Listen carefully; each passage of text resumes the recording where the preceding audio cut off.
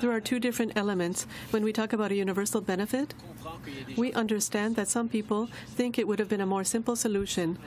First of all, it would not have been more simple than managing the CERB. It's not as easy as saying we're going to send out a check to each Canadian regardless of their age or their region. It's more complex than that.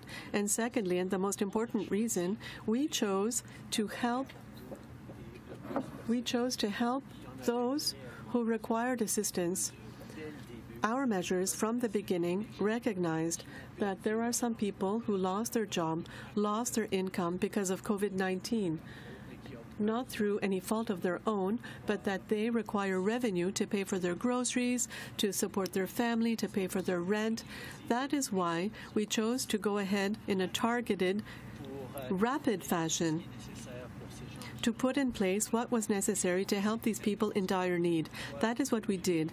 We see that over 8 million Canadians are now receiving the Canada Emergency Response Benefit, and we've just announced a benefit for students, and there will be other announcements to help other people as well. Yesterday you said you would proceed with gun control legislation at the appropriate time. We've seen other countries, Australia, New Zealand, act very quickly after mass shootings. Why do you think this isn't the appropriate time? And do you not believe that Parliament can't deal, even in their limited form, with two pressing issues at the same time? We are certainly looking at introducing our new gun control measures that were ready to go before Parliament was suspended of the because of COVID-19. The rules around the unanimous consent motion that governs the return of Parliament in a reduced state specifically state that we need to only introduce measures that are related to COVID-19, but we will certainly be seeing with other parties if there is an appetite to move more quickly given the measures in place, given the tragedy that we just had.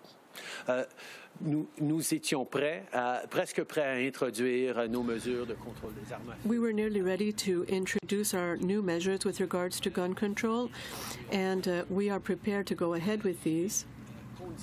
The conditions, though, for the Parliament to sit in a limited fashion right now do require that the bills that are tabled only have to do with measures to fight against COVID-19. We are open with discussing with other parties to see if there's an appetite to go ahead more quickly, even during this period of crisis, to tighten up gun control measures. Things that have been done in other countries, particularly Australia after the Port Arthur massacre in 1996. Are you willing now to revisit the measures that are before Parliament and strengthen them, particularly with regard to ownership of restricted weapons like handguns and certain kinds of semi-automatic rifles?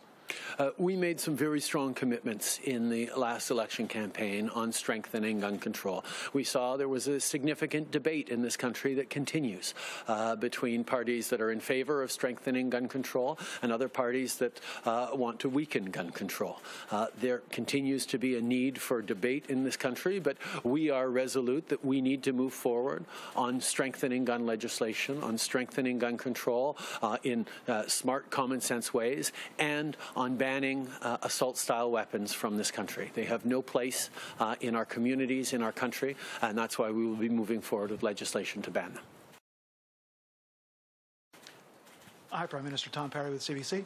You said in your announcement you're making 76,000 jobs for young people and that these placements are going to be in sectors that need an extra hand right now and are on the front lines of the pandemic. Can you clarify where that's going to be? I mean, we've heard from farmers who need help. We've heard about contact tracing, needing people there.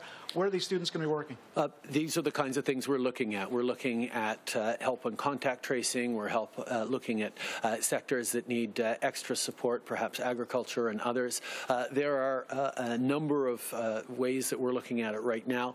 We will have more to say in the coming days as we develop this, but we know young people want and need good summer jobs, and we're going to try and make sure that they can get them.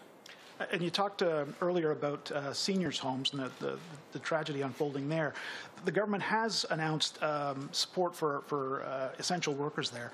I'm wondering, has there been much buy-in? Is that actually helping anyone yet? And as you look further ahead,